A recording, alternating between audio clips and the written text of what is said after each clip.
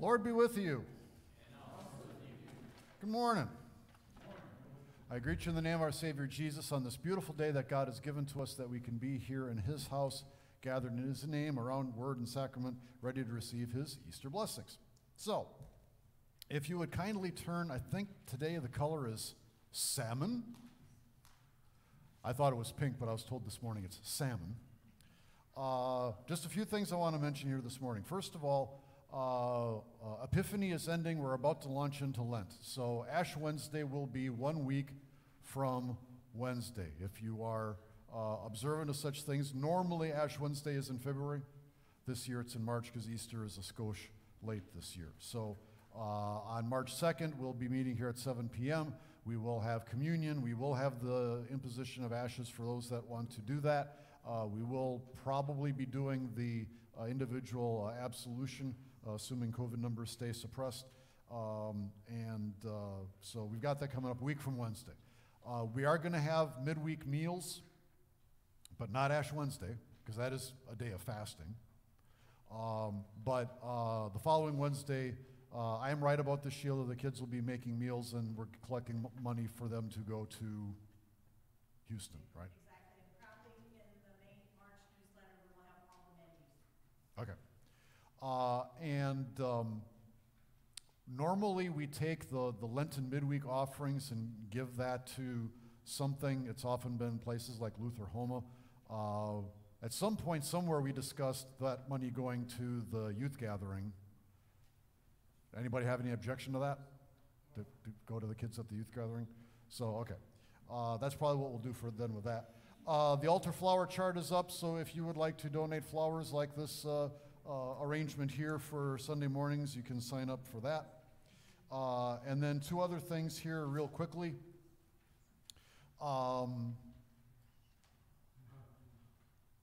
Gentlemen, I need you to mark on your calendars March 18th. That is a Friday.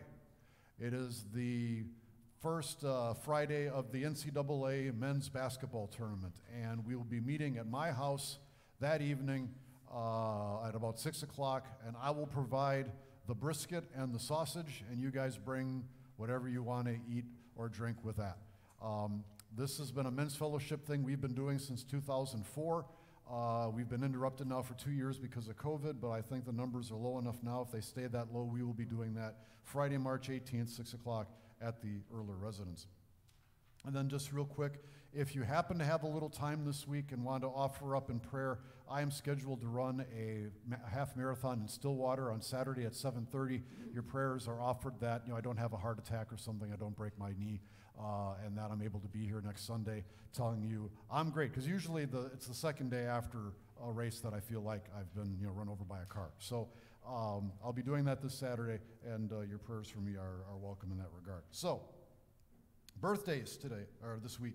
Elijah McDermott has a birthday today. And somebody just had a birthday in your row, right? Happy birthday. Was it the 17th?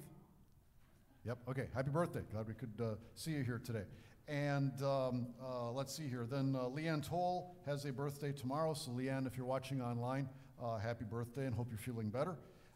Gene Abrahamson has a birthday on Wednesday, and Bob March on Friday. So if you see those folks, wish them God's blessings. Okay. Anything I'm forgetting or neglecting? All right. Let's then go to song number 1 here this morning, which is Your Name, and God bless our worship together here this morning.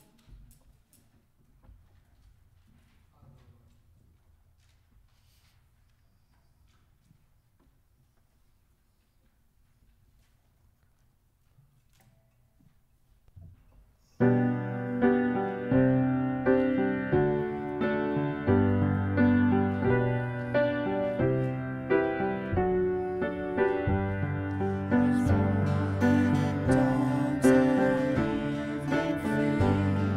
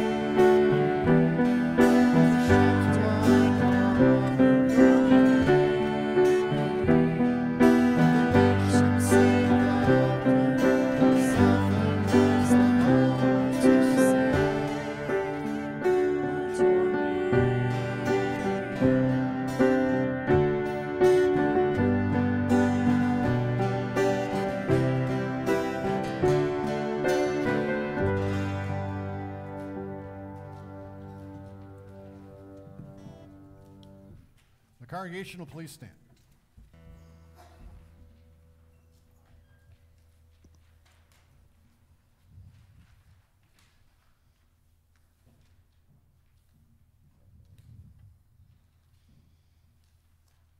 In the name of the Father, and of the Son, and of the Holy Spirit.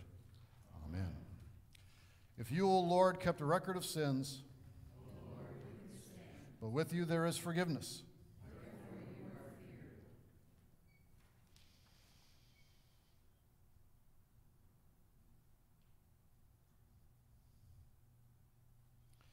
O Almighty God, merciful Father, I, a poor, miserable sinner, confess to you all my sins and iniquities with which I have ever offended you, and justly deserved your punishment now and forever. But I am heartily sorry for them and sincerely repent of them. And I pray you of your boundless mercy, and for the sake of the holy, innocent, bitter sufferings and death of your beloved Son, Jesus Christ, to be gracious and merciful to me, a poor, sinful being. Upon this your confession, I, by virtue of my office as a called and ordained servant of the word, announce the grace of God unto all of you. And in the stead and by the command of my Lord Jesus Christ, I forgive you all of your sins. In the name of the Father, and of the Son, and of the Holy Spirit. Amen. You may be seated for our next song.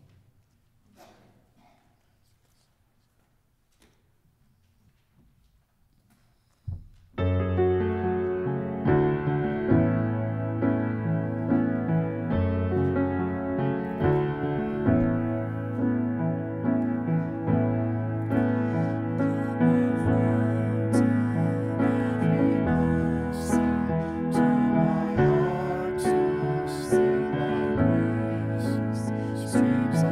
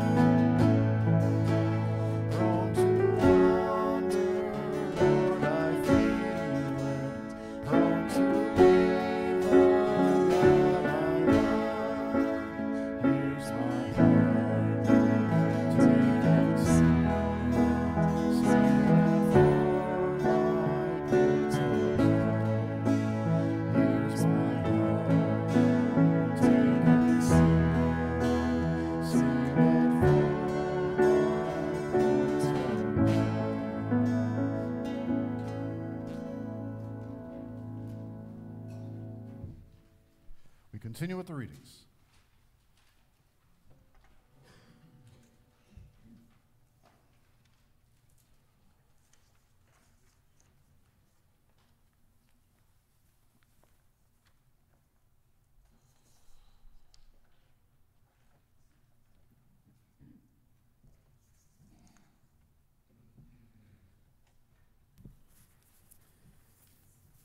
The Old Testament reading for today is from Genesis chapter 45. Joseph said to his brothers, "I am Joseph. Is my father still alive?" But his brothers could not answer him, for they were dismayed at his presence. So Joseph said to his brothers, "Come near to me, please." And they came near. And he said, "I'm your brother Joseph, whom you sold into Egypt. And now do not be distressed or angry with yourselves, because you sold me here, for God sent me before you to preserve life. For the famine has been in the land these 2 years, and there are yet 5 years in which there will be neither plowing nor harvest. And God sent me before you to preserve for you a remnant on earth, and to keep alive for you many survivors. So it is not you who sent me here, but God. He's made me a father to Pharaoh, and lord of all his house, and ruler over all the land of Egypt. Hurry and go up to my father and say to him, 'Thus says your son Joseph, God has made me lord of all Egypt. Come down to me, do not tarry. You shall dwell in the land of Goshen, and you shall be near me, and you and your children and your children's children, and your flocks, your herds, and all that you have. There I will provide for you, for there are yet 5 years of famine to come, so that you and your household and all that you have do not come to poverty. And now your eyes see, and the eyes of my brother Benjamin see, that it is my mouth that speaks to you. You must tell my father of all my honor in Egypt, and of all that you have seen. Hurry and bring my father down here." Then he fell upon his brother Benjamin's neck and wept. And Benjamin wept upon his neck. And he kissed all his brothers and wept upon them. After that, his brothers talked with him. This is the word of the Lord. Praise the Lord, all nations. For great is his steadfast love toward us. Ascribe to the Lord the glory due his name.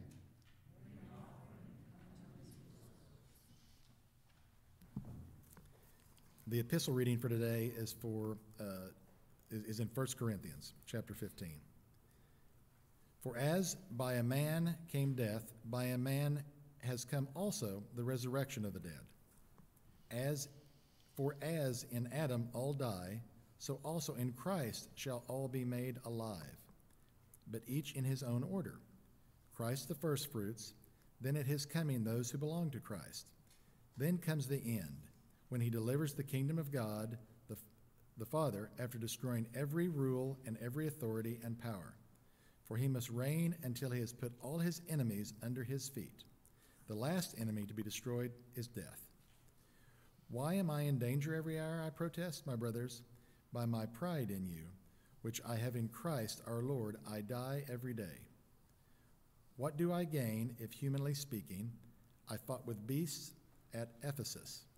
If the dead are not raised, let us eat and drink, for tomorrow we die. Do not be deceived.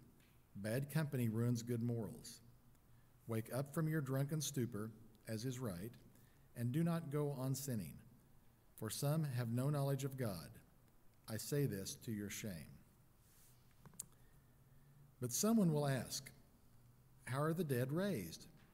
With what kind of body do they come? You foolish person, what you sow does not come to life unless it dies. And what you sow is not the body that is to be, but a bare kernel, perhaps of wheat, or of some other grain. But God gives it a body as he has chosen, and to each kind of seed its own body. For not all flesh is the same, but there is one kind of humans, another for animals, another for birds, and another for fish. There are heavenly bodies and earthly bodies, but the glory of the heavenly is of one kind, and the glory of the earthly is of another. There is one glory of the sun, and another glory of the moon, and another glory of the stars. For stars differ from star in glory. So is it with resurrection of the dead. What is sown is perishable, what is raised is imperishable. This is the word of the Lord. Thanks be to God. We now stand for the reading of the Holy Gospel.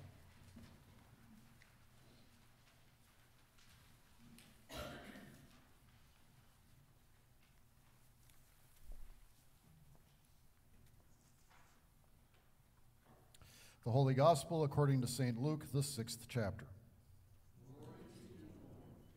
Jesus said, "But I say to you who hear, love your enemies, do good to those who hate you, bless those who curse you, pray for those who abuse you. To one who strikes you on the cheek, offer the other also. And from one who takes away your cloak, do not withhold your tunic either. Give to everyone who begs from you, and from one who takes away your goods, do not demand them back. And as you wish that others would do to you, do so to them. If you love those who love you, what benefit is that to you? For even sinners love those who love them. And if you do good to those who do good to you, what benefit is that to you? For even the sinners do the same. And if you lend to those from whom you expect to receive, what credit is that to you? Even sinners lend to sinners to get back the same amount. But love your enemies, and do good, and lend, expecting nothing in return, and your reward will be great, and you will be sons of the Most High, for he is kind to the ungrateful and the evil. Be merciful, even as your Father is merciful. Judge not, and you will not be judged. Condemn not, and you will not be condemned. Forgive, and you will be forgiven. Give, and it will be given to you. Good measure, pressed down, shaken together, running over, will be put into your lap. For with the measure you use, it will be measured back to you." This is the gospel of the Lord. We now confess our faith. I believe in God, the Father Almighty, maker of heaven and earth, and in Jesus Christ, his only Son, our Lord, who was conceived by the Holy Spirit, born of the Virgin Mary, suffered under Pontius Pilate, was crucified, died, and was buried. He descended into hell. The third day he rose again from the dead. He ascended into heaven and sits at the right hand of God, the Father Almighty. From thence he will come to judge the living and the dead. I believe in the Holy Spirit, the holy Christian church, the communion of saints, the forgiveness of sins, the resurrection of the body, and the life everlasting. Amen. You may be seated for our Song of the Month.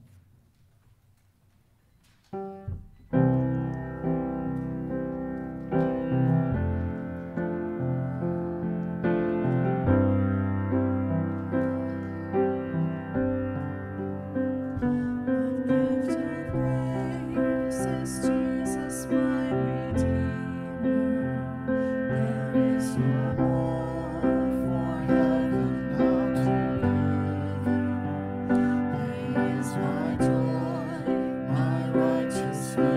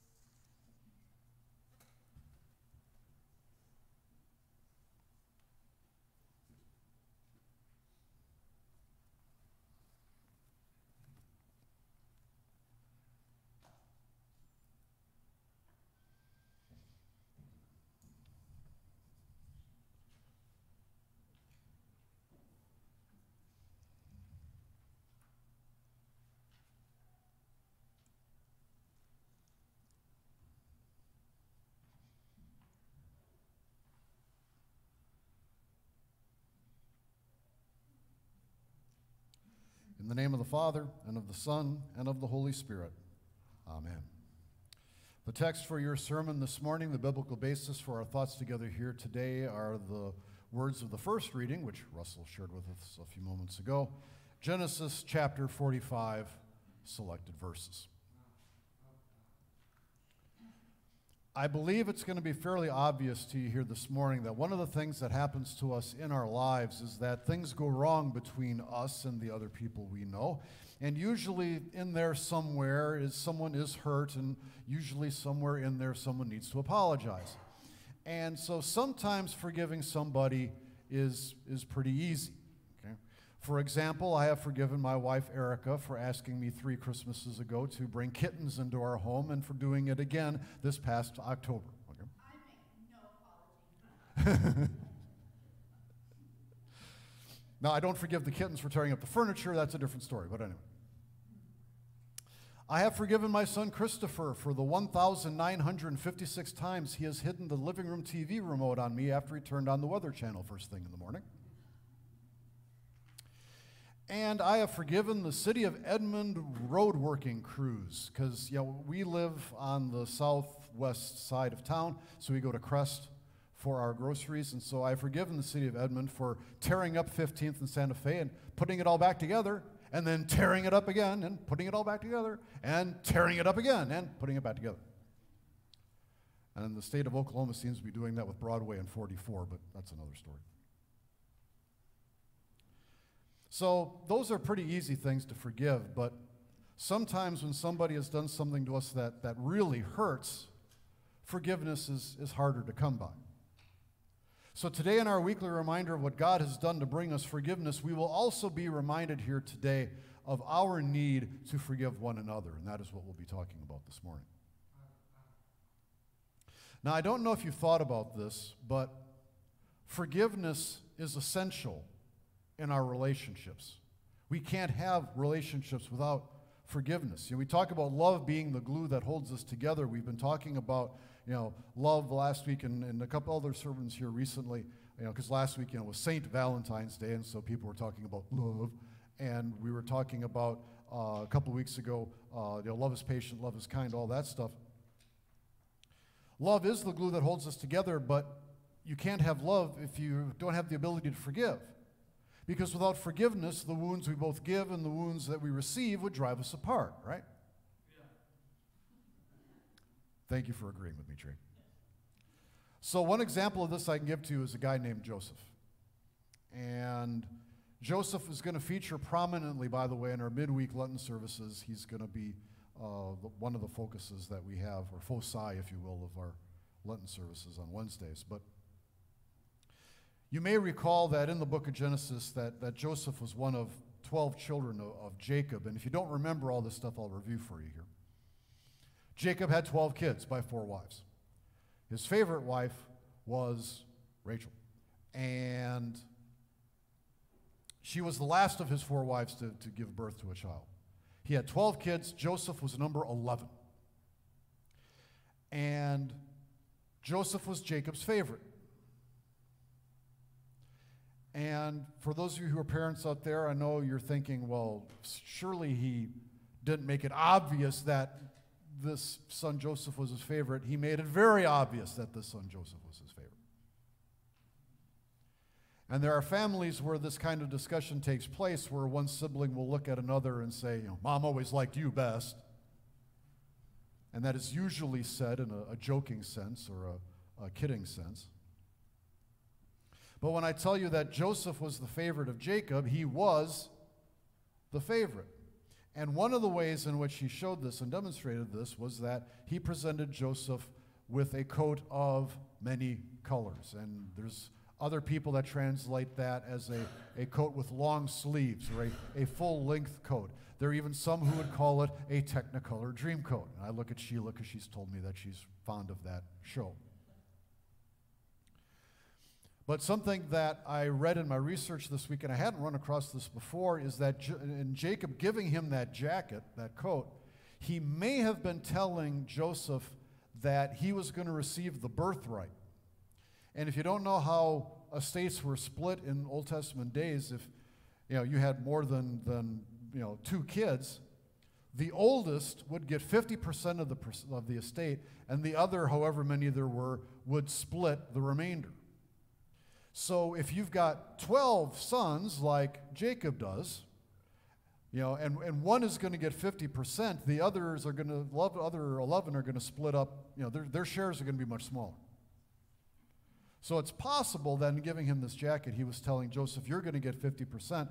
And the oldest son, which I believe was Reuben, may have been going, hey, I'm the oldest, I'm supposed to be getting this, So it was obvious to his 11 siblings that Joseph was the favorite. And so that gift triggered the jealousy of his 11 siblings, and there was also the problem that Joseph had these dreams that demonstrated to him that when he got older, his brothers were going to bow and kneel to him, and that he was going to be a lord over them. And if you're an older child, if you have younger siblings, you don't want to be thinking in terms of your baby brother or sister being your boss. That doesn't usually, work out very well.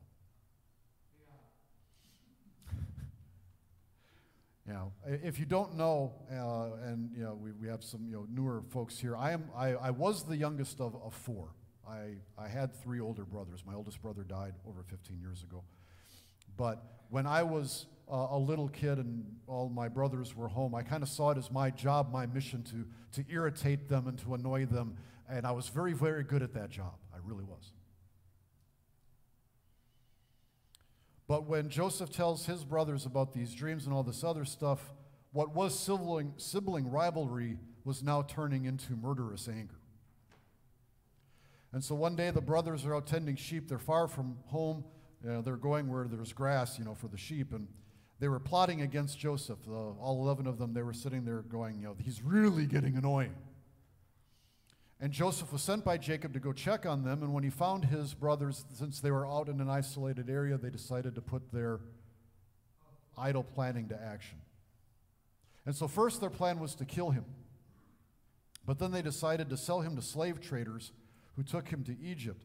And his brothers took that coat that they hated so much, and they smeared animal blood on it, and so they showed that to Jacob and told him that Joseph had been killed and by a wild animal.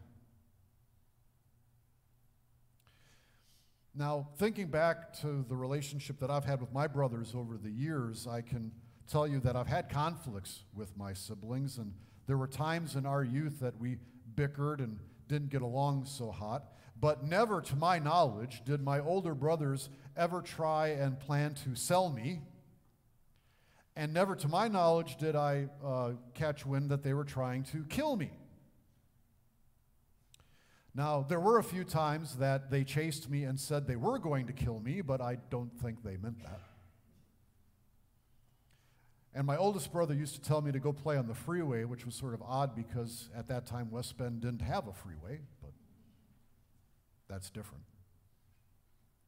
But imagine how Joseph hurt, betrayed by his brothers, sold into slavery, sold like a cow, never to see his family again. Or so he thought. Well, I'm sure that we can relate to this. We all suffer hurts. We've all been betrayed. We've all counted on someone's loyalties, which turned out to be a mistake. We've all had people break promises to us. We've all hurt when we figured out that people that we love have manipulated us. We hurt when confronted by unfaithfulness. We've all felt betrayed when we had to deal with lies and dishonesty. When Joseph was sold and made a slave, things really stunk for him at first. He found himself in the house of a guy named Potiphar, and that was going okay until Potiphar's wife made it clear to Joseph that she wanted to have an affair with him, and he refused. He said, "How can I do such a sin against God?" And so, hell hath no fury like a woman scorned, and so she made up a story that he had tried to rape her, and he was thrown in prison for several years. But then things got better for Joseph. The Pharaoh had some dreams he needed interpreted, and Joseph was known that he knew how to do that, and so he interpreted these dreams for Pharaoh that there was going to be 7 good years followed by 7 years of famine. And so the Pharaoh told Joseph to plan for that, to prepare the country for those 7 years. And Joseph prospered in Egypt. He rose to power, up to the top, just beneath Pharaoh himself. But he still had that hurt. He still had that anger. He still had that bitterness for his brothers who had tried so hard to get rid of him.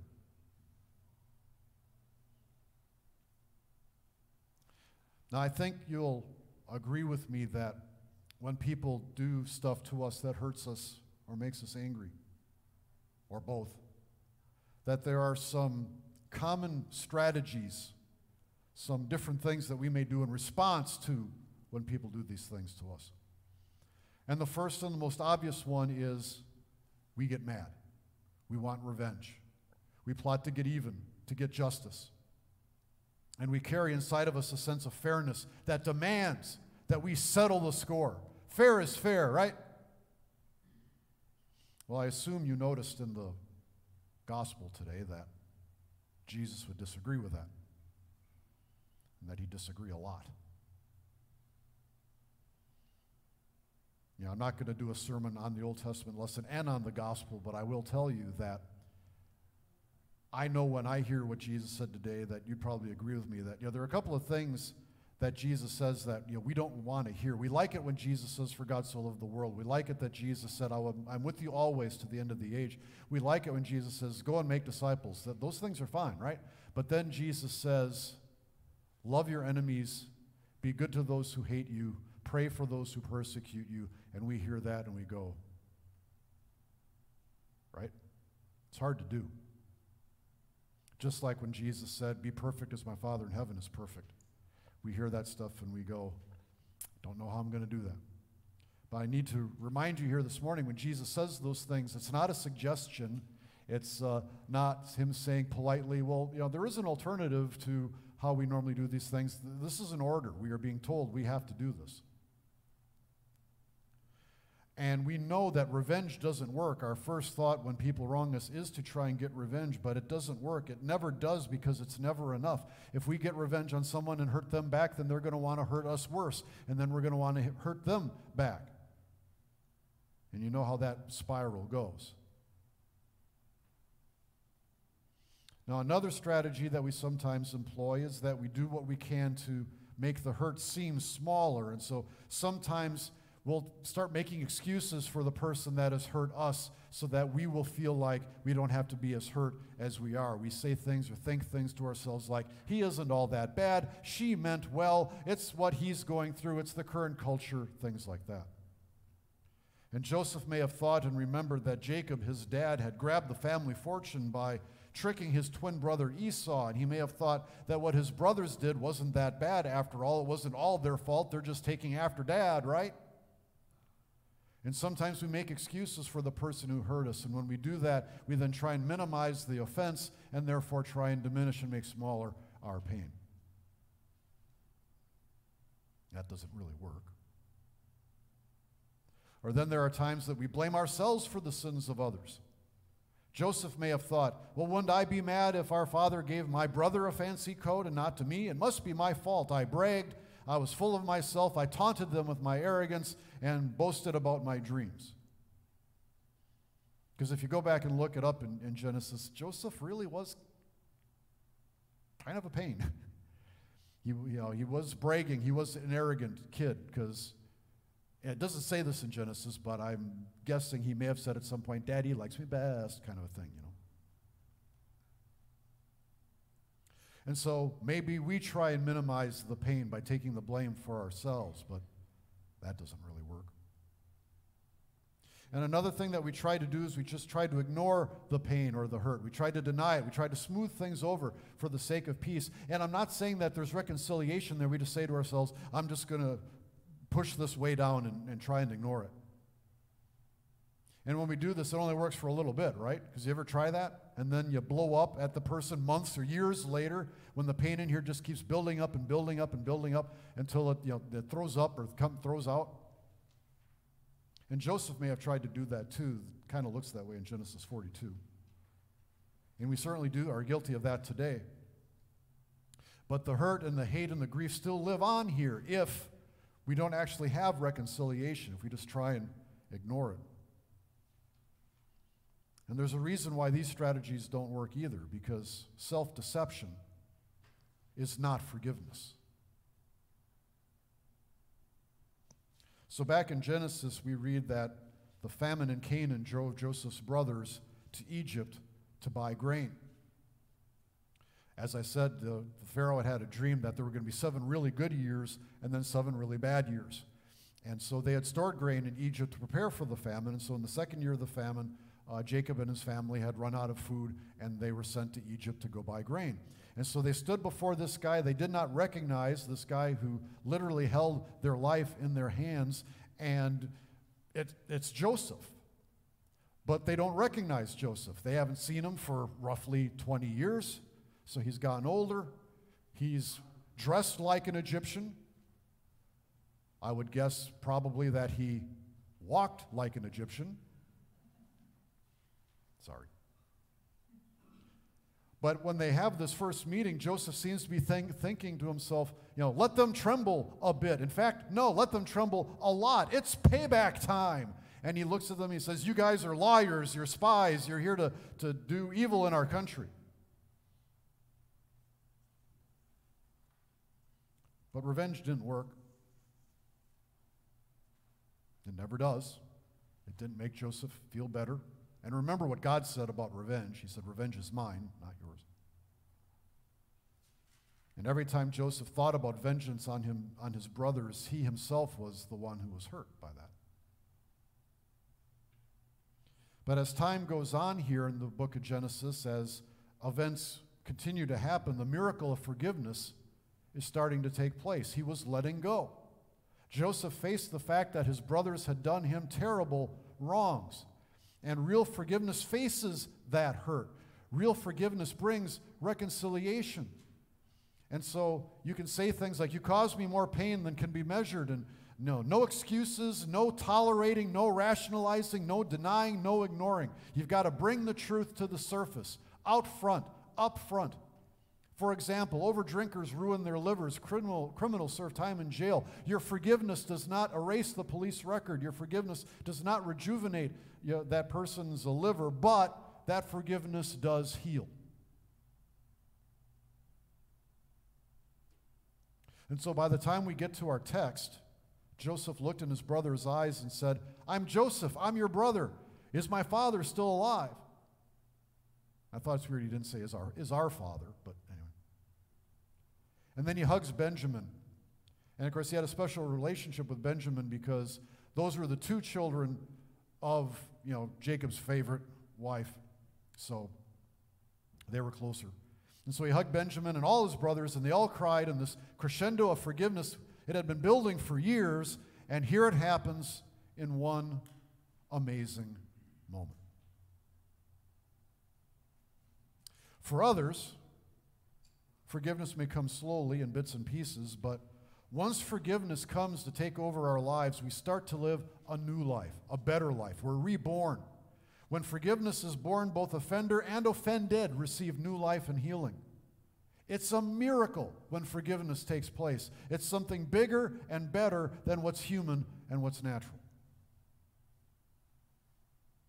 Because here's the thing that you really need to remember here this morning. Don't expect to discover this ability to forgive in your talents, in your repertoire. It's like the beginning of Genesis when God created something out of nothing. Forgiveness comes only from God, only through His Son, Jesus Christ, crucified and risen for you. It only comes from the Holy Spirit working in here. Because only because we are forgiven by God through faith in Jesus can we begin to forgive each other truly, freely, and completely. It is the Holy Spirit that makes forgiveness of others happen in here.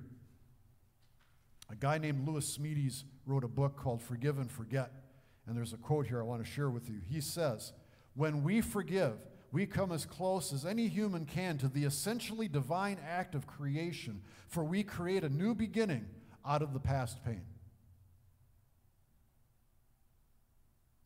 Because again, it's the Holy Spirit, it's God's gifts that enable us to do that.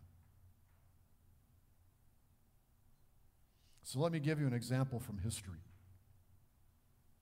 or somebody was able to overcome the hurt that someone inflicted on him and demonstrate forgiveness. In our recent time in my conversations with some of you, we have noted that the political climate in this country is continuing to go downhill, and politics has descended into a barrage of name-calling and insults and rudeness. And if you don't know this, politics has always been a dirty business in this country, but I think we would agree that in the past few years it is much worse now. But if we go back about 150 years to Abraham Lincoln, we are told that Abe Lincoln had an early political rival by the name of Edwin Stanton. And they had worked on a legal case together, and after that case was over, Stanton said of Lincoln, after treating him rudely in this case they worked on together, his quote about Lincoln was that Lincoln was a long, lank creature from Illinois wearing a dirty linen duster for a coat, on the back of which the perspiration had splotched wide stains that resembled a map of the continent. Pretty rude thing to say. He's basically saying that Abe was ugly, he had bad taste in clothes, and he had sweat issues. Well, after Abe Lincoln was elected president, he needed to select someone to be in his cabinet as the Secretary of War. And he asked his advisors who would be the best guy for this job, and he was told Edwin Stanton. And he picked him and put him on his cabinet because he'd forgiven him for the rude things that he had said and done. And after Abraham Lincoln had died, at the funeral for President Lincoln, Edwin Stanton addressed the people at this funeral, and he said, "There lies the most perfect ruler of men the world has ever seen." Because President Lincoln had learned to forgive. So to wrap up here this morning, it is God that enables us to rise above the injuries we receive at the hands of others. It is God that enables us to forgive. Because Jesus died and rose again, we are forgiven today, every day. And because of our blessings from God, because of the forgiveness and love that we have from above, we can love and we can forgive. So it is my prayer here this morning that God would bless us, that God would inspire us, and lead us to do just that. In the name of Jesus, amen. And the peace of God, which surpasses all human understanding, may keep our hearts and minds in Christ Jesus unto life everlasting. Amen.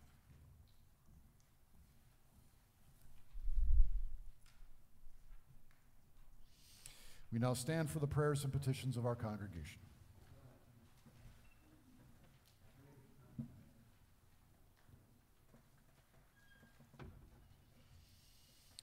O Lord, your servant Joseph endured hardship and struggle, yet believed it would come to good.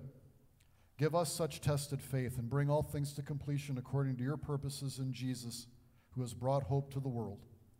Lord, in your mercy, lead all pastors, missionaries, and church workers in faithful service to your people with compassion and love. Bless every place where we hear your word and serve our neighbor in Christ's name. Lord, in your mercy. Let your love have its way with us, Lord.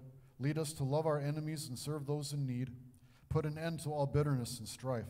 Let forgiveness reign between each of us as Jesus' blood covers our sins before your heavenly throne. Lord, in your mercy. Uphold civil authority and those responsible to you for the welfare of our nation, state, and community. Help them to pursue the cause of justice and protect life from beginning to natural end. We ask you to bring peace and unity in our country. We ask you to bring peace around the world, especially as we think of the border between Ukraine and Russia.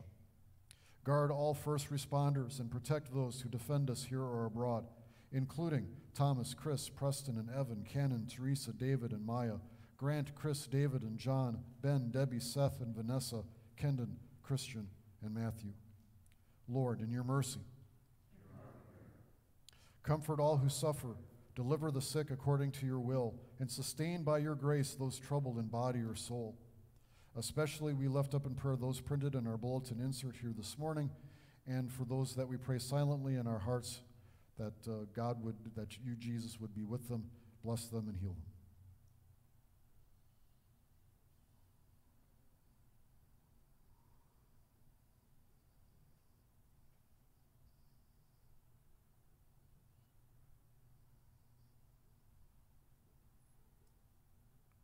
Give your comfort to those who grieve.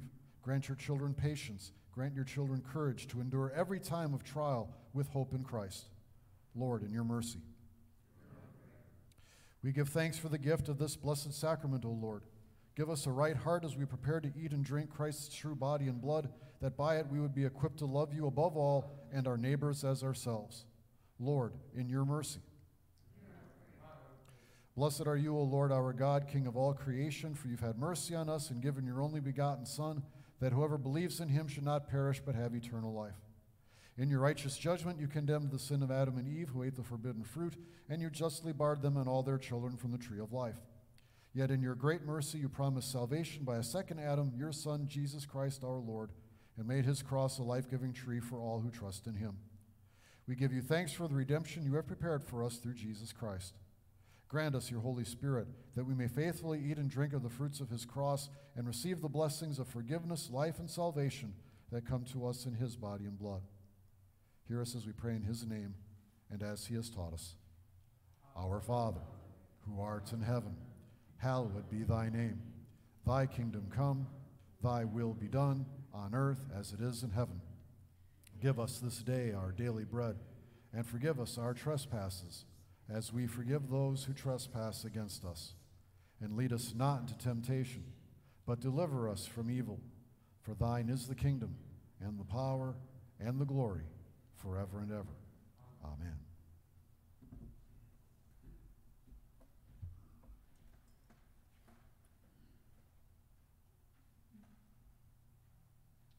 Our Lord Jesus Christ, on the night when he was betrayed, took bread, and when he had given thanks, he broke it and gave it to the disciples and said, "Take, eat, this is my body, which is given for you.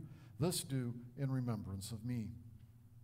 In the same way also he took the cup after supper, and when he had given thanks, he gave it to them, saying, "Drink of it, all of you. This cup is the New Testament in my blood, which is shed for you for the forgiveness of sins. This do, as often as you drink it, in remembrance of me." The peace of the Lord be with you always. You now may be seated for our distribution.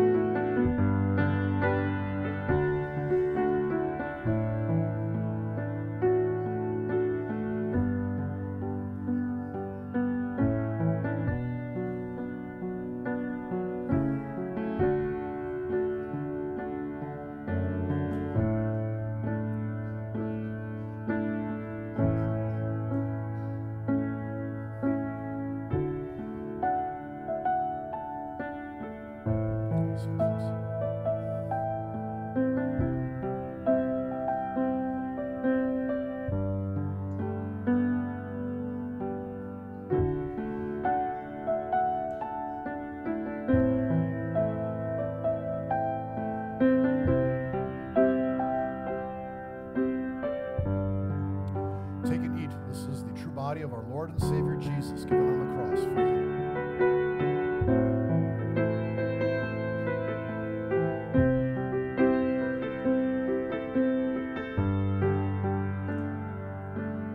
Take and drink the true blood of our Lord and Savior Jesus, shed on the cross for you and for your sins. Now this true body and blood of our Lord and Savior Jesus give you comfort and strength. Go in peace with joy, knowing that Jesus died for you, he rose again for you, and your sins are forgiven.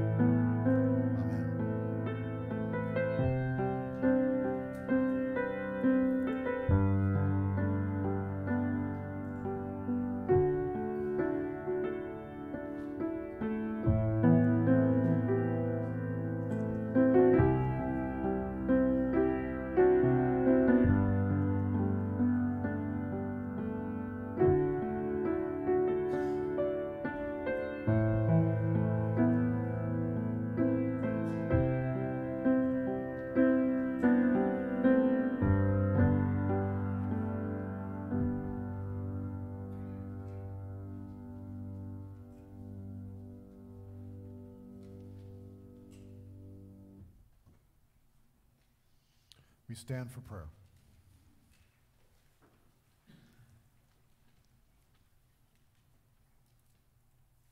We pray. Gracious God, our Heavenly Father, you've given us a foretaste of the feast to come in the Holy Supper of your Son's body and blood.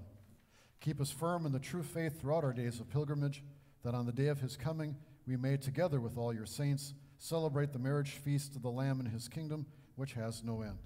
Through Jesus Christ, your Son, our Lord, who lives and reigns with you in the Holy Spirit, one God, now and forever. Amen. Let us bless the Lord.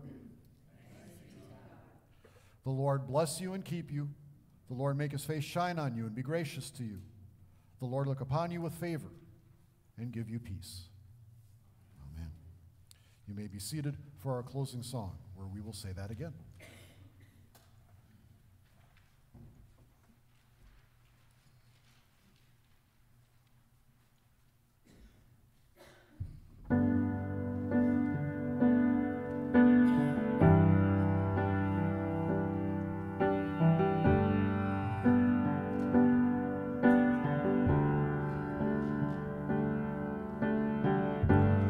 Lord bless you and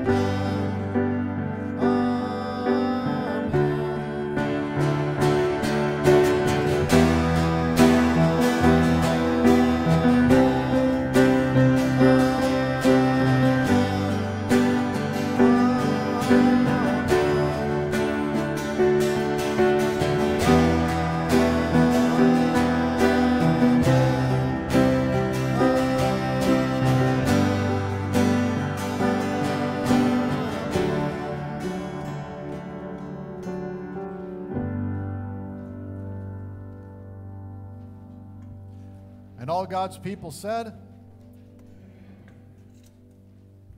okay, I realize that's not the Pythia song we end with, but let's do that again. All God's people said, amen. All right, that's a little better. God be with you and bless you this day and this week.